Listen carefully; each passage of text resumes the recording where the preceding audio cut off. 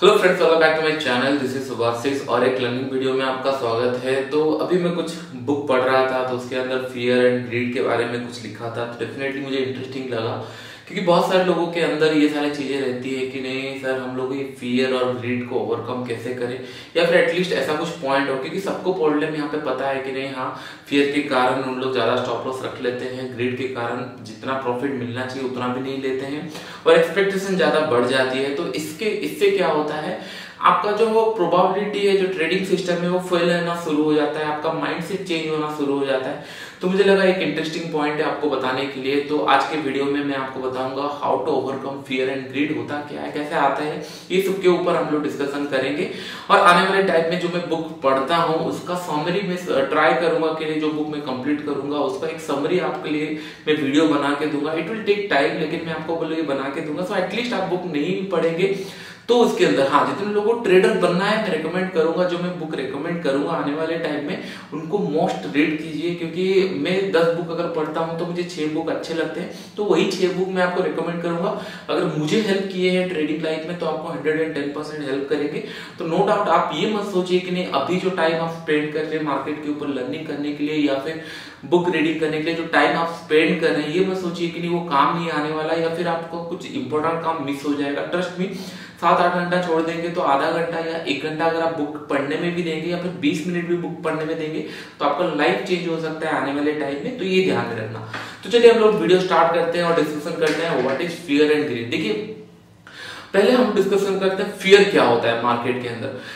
Let's say आपने 1000 में कोई स्टॉक बाय किया है और आपका लॉजिकल स्टॉप लॉस हो रहा है 990 पे या 995 में हो रहा है, 5 रुपए का स्टॉप लॉस हो रहा है। तो आप जब 1000 से वो 1003-4 जाएगा तो ठीक है। अगर 1000 से वो नीचे आना शुरू हो जाता है तो डेफिनेटली मन में एक फियर आना शुरू हो जाता है, क्या ये मेरा स्टॉप लॉस तो हिट नहीं कर देगा? अगर ये स्टॉप लॉस हिट करेगा तो मुझे लॉसेस हो जाएगा। लास्ट टाइम क्या हुआ था, 5 रुपए का स्टॉप लॉस हिट करके फिर मार्केट ऊपर चला गया था 6-7 रुपए नीचे। इस बार क्या मैं उसको 10 रुपए कर दूं? क्या इसको थोड़ा सा, ये सब चीजें फियर आती रहती है क्योंकि आपको लगता है कि हाँ जो पहले बार स्टॉप लॉस हिट करके मार्केट ऊपर गया था उसके कारण आप क्या करेंगे, जो 5 रुपए का स्टॉप लॉस था उसको आप 10 रुपए 15 रुपए नीचे की तरफ ड्रैग करेंगे। क्यों? पहले आपका एनालिसिस था बाइंग के लिए, लेकिन अभी आप फियर के कारण वो पोजीशन आप होल्ड नहीं कर पा रहे हैं, उसका स्टॉप लॉस आप नीचे लेते जा रहे हैं। क्योंकि आपका जो ये क्यों होता है, ये सारी चीजें क्यों होता है मैं आपको बताता हूँ। टू बी वेरी फ्रैंक, जो एक्सपेक्टेशन होता है एक पर ट्रेड के हिसाब से वो प्रॉफिटेबल होता है। आपके माइंड में ये कि नहीं मैं अगर बाटा इंडिया ट्रेड कर रहा हूँ 1000 के प्राइस में बाई किया हूँ तो ये प्रॉफिट जाए। लॉसेस हाँ डेफिनेटली क्या होता है सबको पता है, 100% का सिस्टम नहीं है तो बैक ऑफ द माइंड एक स्टॉप लॉस लगा ली, लेकिन उसके अंदर कन्विक्शन नहीं है क्योंकि हाँ लास्ट टाइम आपका स्टॉप लॉस हिट होके चला गया था मार्केट। तो ये सारे चीजों के कारण फियर आती रहती है आपको मार्केट के अंदर। आपके पास एक पोजिशनल ट्रेड है लेट्स से और मार्केट 4% 5% गैप डाउन खुल गया, ऐसा मेरे साथ भी होता है। ऑपोजिट वे में गैप डाउन खुलना कुछ बड़ी बात नहीं है और ज्यादातर ये, हाँ जब ये टॉपिक बात कर रहा हूं तो बता देता हूँ, ज्यादातर ये आईटी सेक्टर और फार्मा सेक्टर, ये दोनों सेक्टर लिख लीजिए। आपके ऑपोजिट वे में गैप अप गैप डाउन होने का चांसेस बहुत ज्यादा होता है क्योंकि they are इन्फ्लुएंटेड by other market, other country के मार्केट के हिसाब से इन लोग इन्फ्लुएंटेड होते हैं। तो वहां पे कुछ चीजें अगर रेस्ट्रिक्शन आ जाती है तो डेफिनेटली अगर बहुत अच्छा भी आपको दिख रहा होगा पोजिशनल में तो भी ये नेगेटिव खुल सकते हैं। तो चलिए टॉपिक में आते हैं, फियर के ऊपर आते हैं। तो फियर में ज्यादातर क्या होता है, कुछ लोग निकल जाते हैं और कुछ लोग स्टक हो जाते हैं, पैनिक हो जाते हैं और उसी पोजीशन को ही होल्ड करके लेके चलते हैं कि नहीं आज नहीं तो कल ये ऊपर जाएगा। इसको ओवरकम कैसे करेंगे मैं आपको ये बता रहा हूँ। पेन एंड पेपर लाइए, लिख लीजिए जो मैं आपको बता रहा हूँ वो फॉलो कीजिए 110%। 10 दिन के बाद आप एक डिफरेंट पर्सन होंगे। चलिए स्टार्ट करते हैं।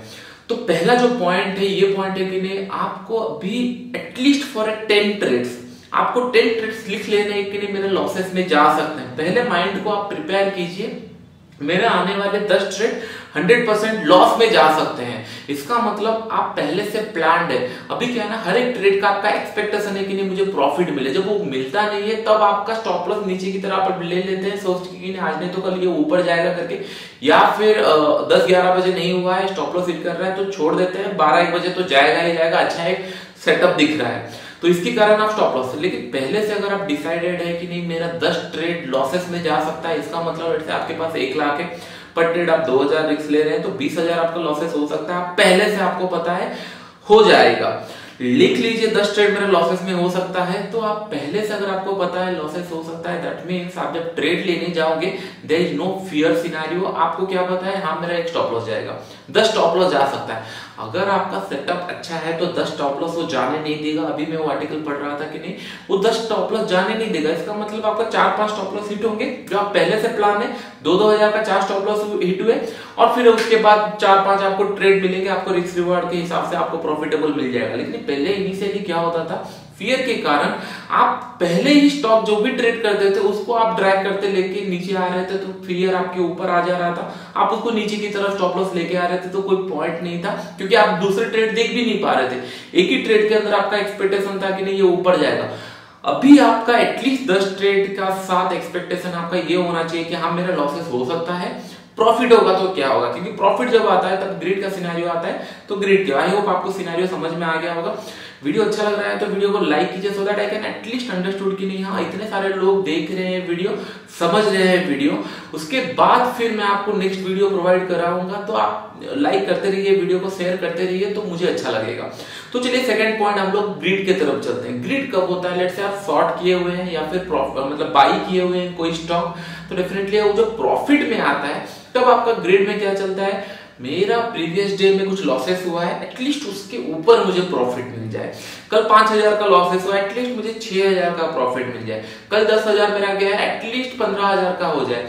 मैं ये कुछ कर रहा हूँ, ये 5 ट्रेड में ले रहा हूँ, मार्केट नीचे जा रहा है, एटलीस्ट मेरा जो 50,000 का लॉस हुआ है इतना क्वांटिटी में ले लेता हूँ, ये ट्रेड में मैं कवर कर लेता हूँ। बहुत सारे लोगों के साथ यही रहता है कि नहीं हाँ जो प्रीवियस लॉसेस है उसको कवर करने के लिए लोग ट्रेड करते हैं। Trust me it's a business. अगर मंडे लॉस हुआ है तो ट्यूसडे आपको फ्रेश डे मिल रहा है, फ्रेश डे के हिसाब से ट्रेड करेंगे। एक दिन संडे आएगा जो आपको प्रॉफिटेबल ट्रेड देख के देगा। इन रेस्टोरेंट बिजनेस में दे रहा हूँ, मंडे के दिन आपका लॉसेस हो सकता है, ट्यूसडे के दिन आपका जितना आप सोच रहे हो उतना क्वांटिटी सेल ना हो, लेकिन संडे होने वाला है आपको ही पता है, तो संडे के लिए आप प्रिपेयर है। जैसे कि नहीं लास्ट 3 डेज में मेरा कल का दिन छोड़ देंगे, मंडे ट्यूसडे वेडनेसडे, ये 3 दिन में एक साइडवेज मार्केट था, एक ब्रेक इवन टाइप का सिनेरियो बना था, ज्यादा प्रॉफिट नहीं था, ब्रेक इवन था।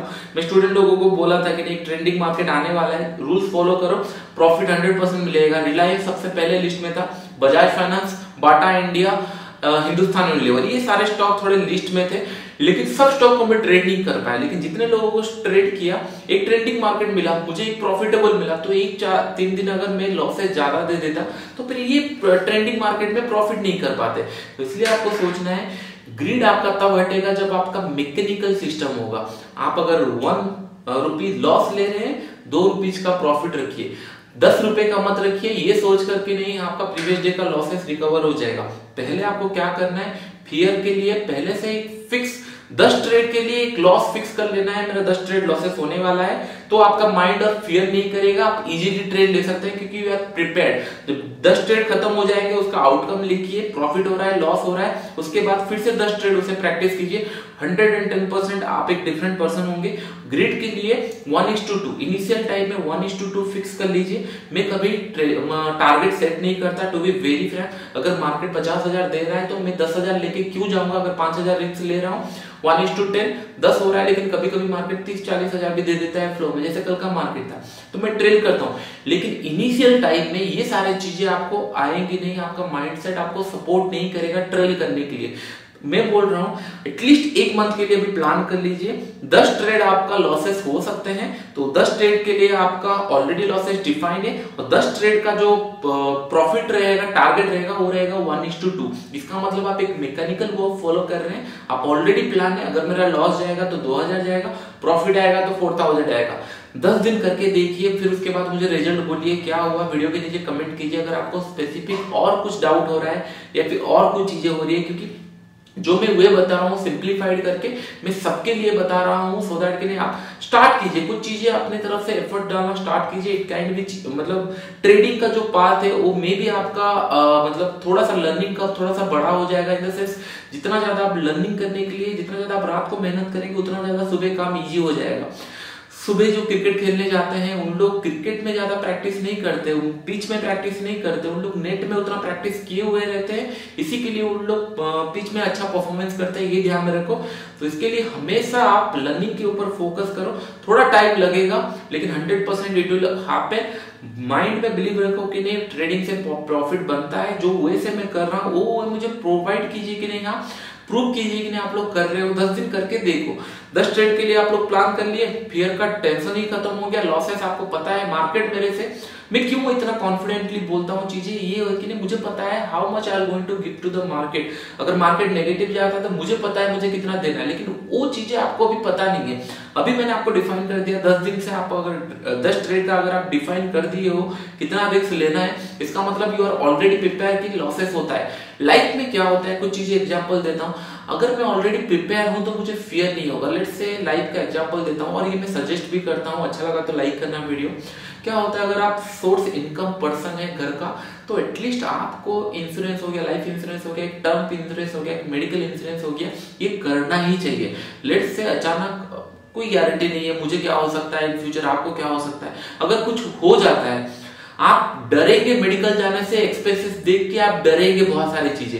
वो फियर कब हटेगा, जब ऑलरेडी आप प्लान्ड हो, अभी ऑलरेडी आपके पास इंश्योरेंस है, सब चीजें हैं, अगर कोई चीजें होता है तो आप डायरेक्टली मेडिकल अच्छी जगह पे जाकर ट्रीटमेंट कर सकते हो, क्योंकि उसके लिए आप ऑलरेडी प्लान कर चुके हो। अगर कुछ आपके साथ मिसहैपनिंग होता है तो डेफिनेटली आप ऑलरेडी प्लान, एक टर्म इंश्योरेंस है, घर वालों को पैसा मिलने वाला है आपको पता है, तो आपको और फियर नहीं होगा, जो लाइफ का जीने का मजा होगा आप इजीली जी सकते हो। अगर ट्रेडिंग में आपको ऑलरेडी फियर नहीं है, आपका माइंडसेट ऑलरेडी चेंज हो चुका है, मेरा इतना लॉसेस होगा आपको पता है, तो जो ट्रेडिंग करने का मजा that can be different situation. I am not 100% correct, मैं आपको ये बता रहा हूँ, मैंने बताया था इन्फोसिस 800 के नीचे मैंने खुद शॉर्ट किया था, मेरा इन्फोसिस में स्टॉप लॉस हिट हुआ। मैंने आपको बताया था हिंदुस्तान यूनिलीवर 1850 के ऊपर जाएगा, ये 1450 जो प्राइस है, 50 मुझे याद है, 50 के ऊपर जाएगा, मोमेंटम देगा, मार्केट नेगेटिव है स्टिल मोमेंटम दिया। रिलायंस, बजाज फाइनेंस, ये सारे ट्रेड आपके साथ डिस्कशन हुए थे। अगर मैं 80% टाइम भी करेक्ट रहता हूँ तो definitely I am making money. तो ये मत सोचिए कि नहीं मैं 100% करेक्ट हूँ, लेकिन आपको ये सारी चीजें सीखनी पड़ेगी, धीरे धीरे सीखेंगे। जो क्लासरूम में आते हैं, एवरी क्लास इज डिफरेंट, क्योंकि मैं माइंड से ही पढ़ाता हूँ, कभी पीपीटी से नहीं पढ़ाता हूँ। एवरी क्लास इज डिफरेंट, मैं सब जगह अलग अलग पढ़ाता हूँ। इधर से 70-80% का कोर्स कंटेंट सेम है जो टॉपिक है, लेकिन कुछ एडिशनल मैं हर एक क्लास में बताता हूँ जो कि उस टाइम पे चल रही होती है। मैं वो चीजें बताता हूँ जो करंट मार्केट में आपको आने वाले टाइम में प्रॉफिटेबल हो सकती है। आई होप आपको समझ में आ गया। जो पॉइंट है फियर के लिए ये कीजिए कि नहीं 10 ट्रेड का प्लान कर लीजिए, इतना मेरा लॉसेस हो सकता है और प्लान कर लीजिए, और उसके बाद आप डिफाइन कर लीजिए पर ट्रेड का कितना रिस्क हो सकता है। जितना आपका रिस्क हो रहा है पर ट्रेड, उतना आपका 1:2 का कैपिटल मतलब 1:2 का टारगेट हो जाएगा। तो आपका ग्रीड भी कंट्रोल में आ गया, फियर भी कंट्रोल में आ गया।